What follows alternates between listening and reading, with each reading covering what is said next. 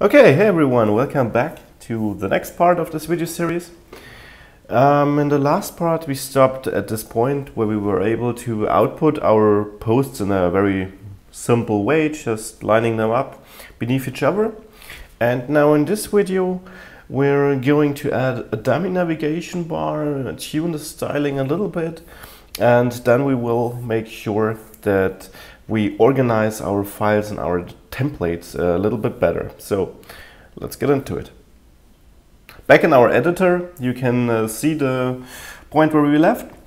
And what I first want to do is add a dummy navigation bar, or more the space where the actual navigation bar will live in the future at the top of our body section.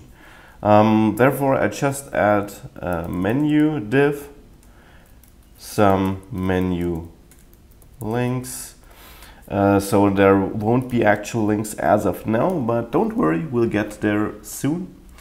And now it's time for some styling. Therefore, let me just add another section to this document, the main section where our posts will live. Oops, that does not work in Cloud9. Let's do it this way. And indent this so that it is well organized. And now it's time to go into our style.css and actually write some CSS code instead of just our theme description. So first I'll style the body section a little bit. I'll remove all padding and margin it has by default. I'll set the font family to Helvetica Neue, Helvetica, Arial and sans serif as last fallback. Set the font size to 16 pixels.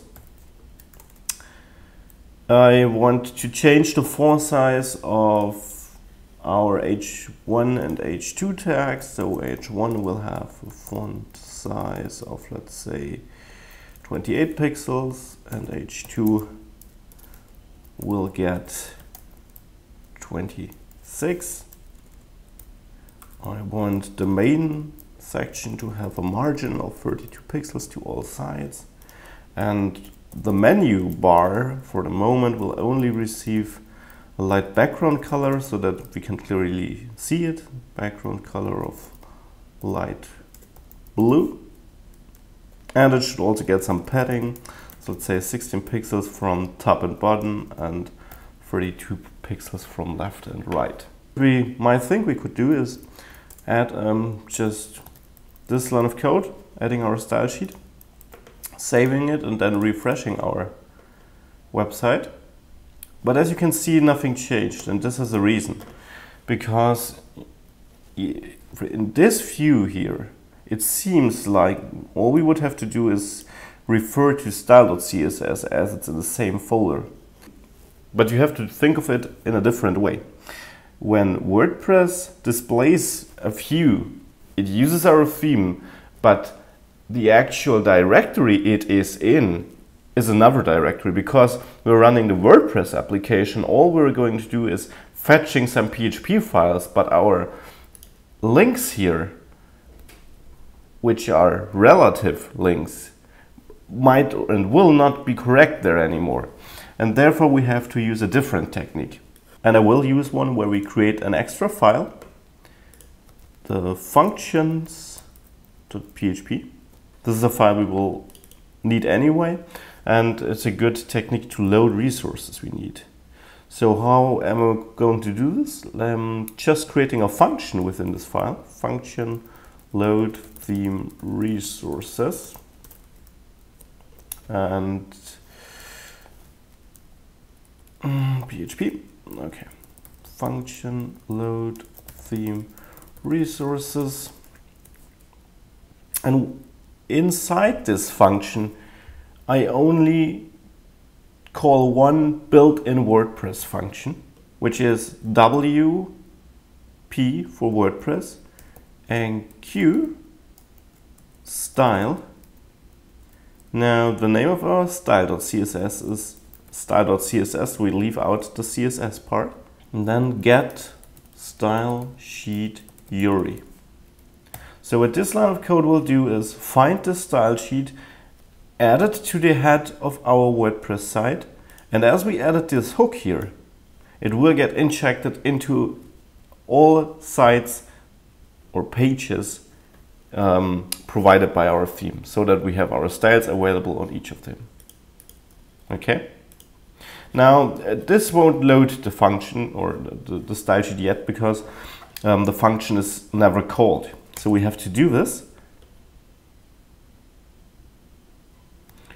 and therefore we have to use the built-in WordPress function add action, which basically says add this action to your queue of actions and execute it whenever you're there, but definitely before the page is loaded.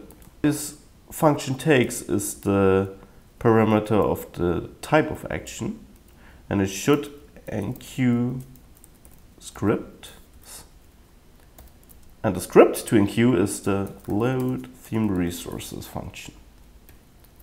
Now with this we're ready to go, and when we now refresh our site we should see that the layout has changed, or the styling. Yeah, looks nice. Okay, now to wrap this video up, I'm going to do something very important. I'm going to reorganize our skeleton here, our template. The index.php is our template where we display the data. Because right now we got everything inside index.php, but we will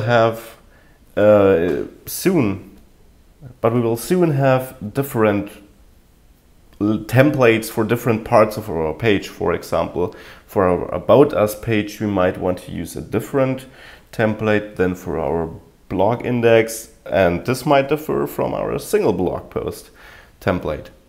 And therefore we need to split this up so we have reusable code and don't repeat ourselves everywhere. Therefore I'm going to create 3 extra PHP files right now.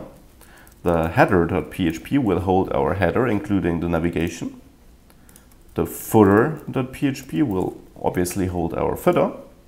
And the content.php will hold our post content here. And how am I going to do this? It's very, very simple actually. First, I'm going to copy or cut the part of the content and insert it into our content.php. Yeah, now let's beautify that a little bit.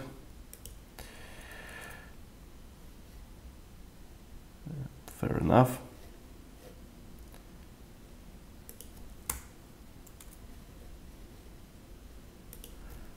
Okay. So this is our content.php. And inside our index.php, we now have to tell WordPress, okay, the content is in a different file, go fetch it. So in our index.php, we now have to tell WordPress where it finds our content. And we do this in a WordPress PHP function, which is get template part, and we want to get the content because the file is content.php. And if we now refresh our web page, we'll see that nothing changes, and this is good because actually the content didn't change, we just restructured it, so we don't want it to change, right? And now we're going to do the same for the header, and the header will not just include our navigation here, but everything of the beginning of the index.php file. So just from the declaration of our HTML type until the end of our navigation bar. And the footer is just our WP footer function, and I'm going to